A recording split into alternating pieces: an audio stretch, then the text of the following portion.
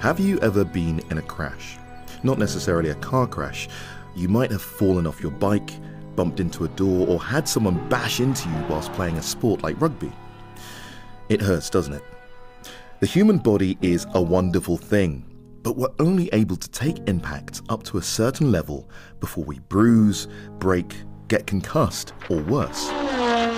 But as the world speeds up, as planes, trains, cars, and even bicycles get faster, these kinds of impacts will also get bigger, and we'll need better ways to deal with them when they come.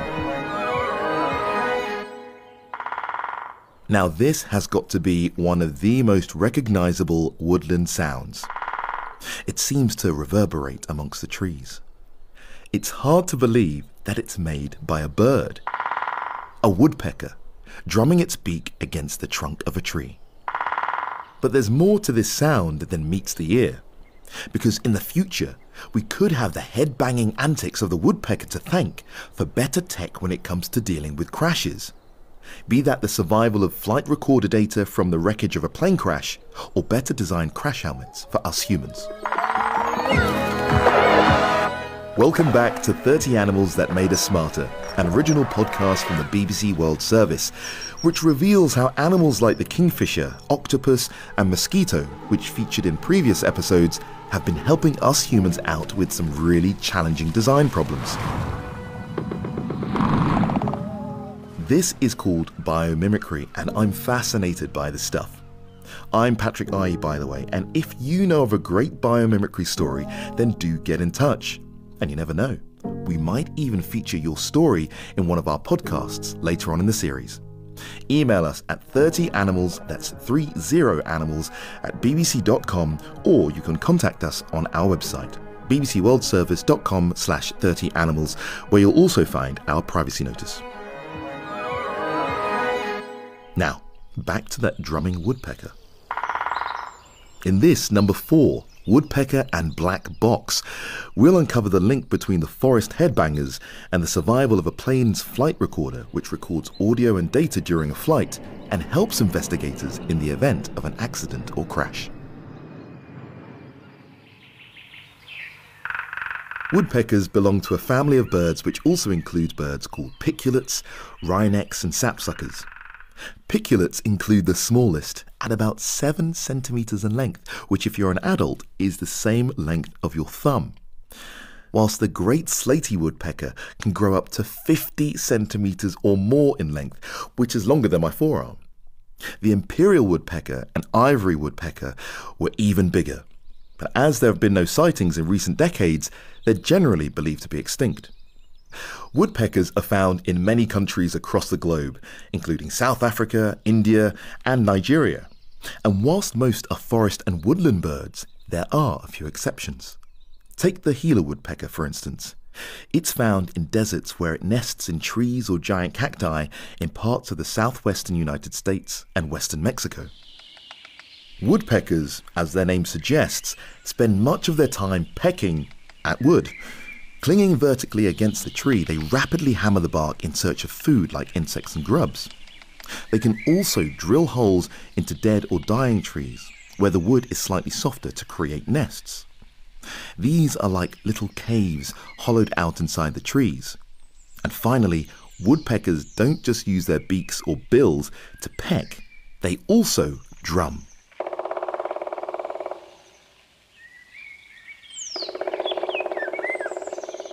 They drum to communicate with other woodpeckers, to stake their claim to territories, and to attract a mate.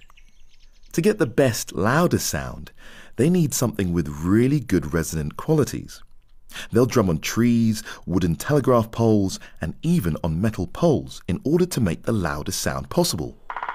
If you hear them drumming rather than pecking, you know they're not looking for food or drilling a hole, but making a loud, bold statement.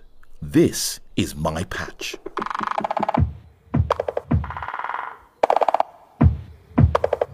So, how do they do all of this? Well, as you'd expect, they have strong chisel-shaped bills, which are very good for drilling into wood. They also have very long sticky tongues for extracting insects and other food from bark. Their stiff tail and grasping toes help to keep them secure on tree trunks. But the key is the way they can bash their head against a tree up to 22 times a second, which is ridiculously fast, without doing themselves any damage. Imagine the mess you'd make if you try that yourself. So, you need to understand something called G-force. This is a gravitational force that acts on objects as they move through space. We particularly feel it when we increase our speed or decrease our speed. G-force is helpfully measured in G's. The more G's there are, the stronger the force. And we can only take so much of it. So that plane taking off is just under 2 G's. That's fine.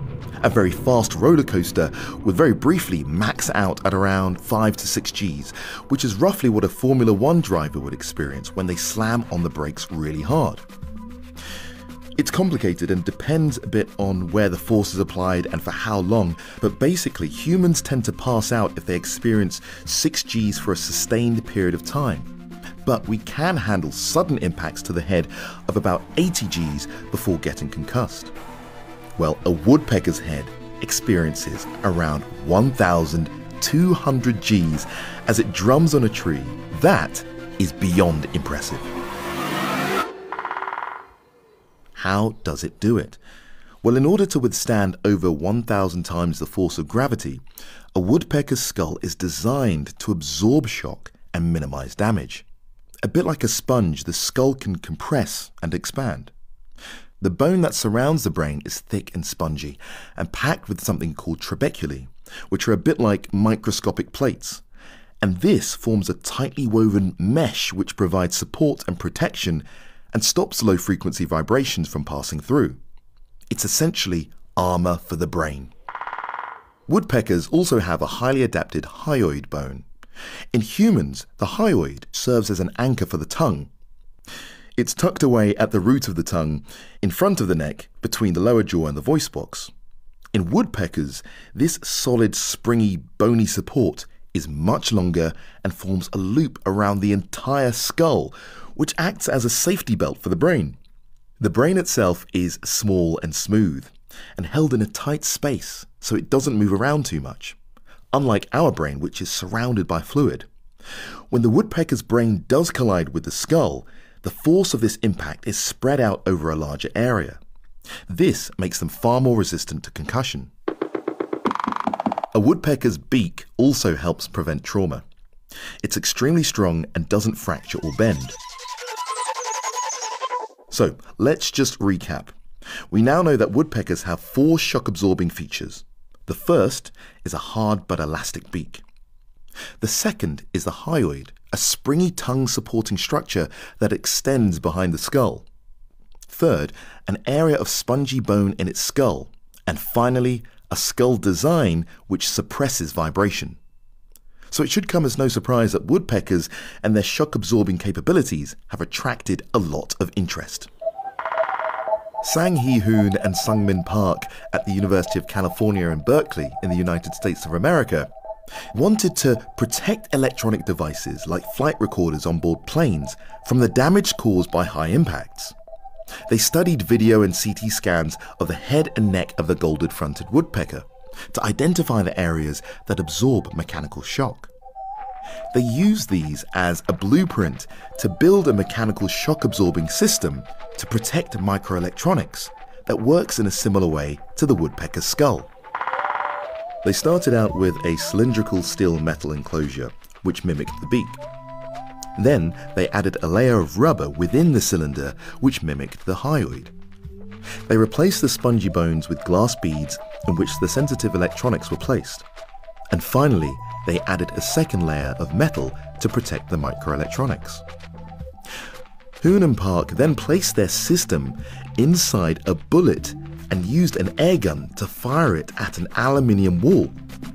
In their tests, the electronics were protected against shocks of up to 60,000 Gs. Today's flight recorders can only withstand shocks of about 1,000 Gs, so the design could offer much greater protection.